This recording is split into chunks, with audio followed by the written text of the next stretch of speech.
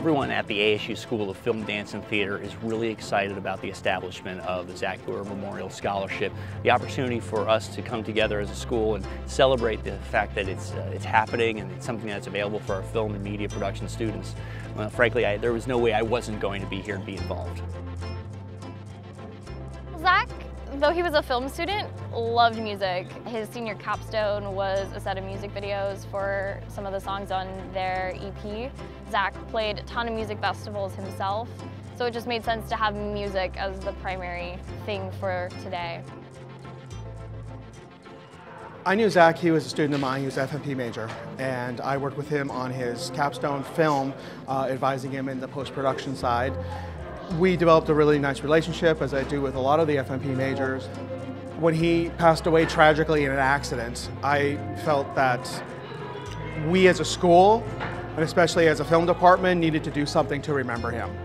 So I remember speaking with the parents, Scott and Joanna, and said that we wanted to do a film scholarship under his name. This fundraiser today, Z-Fest, came together actually from a very simple idea, and it just got bigger and bigger and bigger.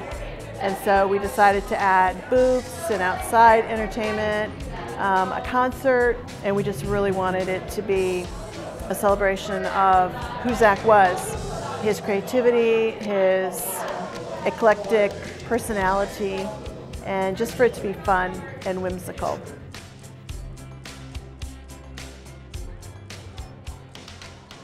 It's an enormous undertaking in a university to put something like this together. And our faculty has pitched in. The bands were found by the Brewers.